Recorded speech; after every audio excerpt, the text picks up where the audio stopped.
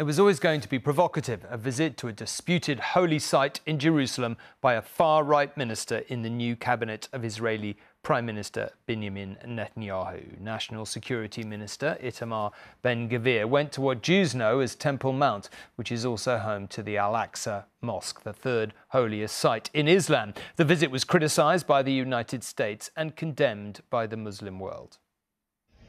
With the Dome of the Rock behind him, he walks into a storm of condemnation.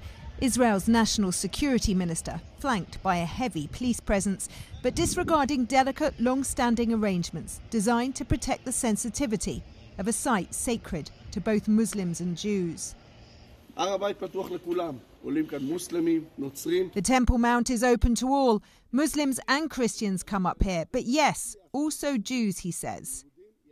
His visit, just days after his appointment as a senior minister in a new far-right government, is seen by the Palestinians as both a provocation and a possible precursor to removing Muslims' exclusive right to pray at the Al-Aqsa Mosque. Criticism coming first from the Palestinian Prime Minister. The Israeli Minister Ben-Gvir storming of the blessed Al-Aqsa Mosque this morning constitutes a serious challenge to the emotions of all our Palestinian people. Tensions have been soaring here.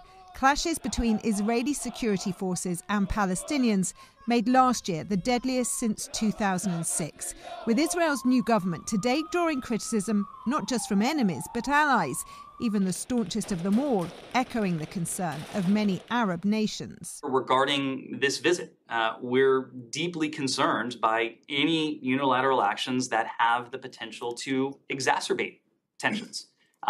Precisely because we want to see the opposite happen. We want to see tensions reduced.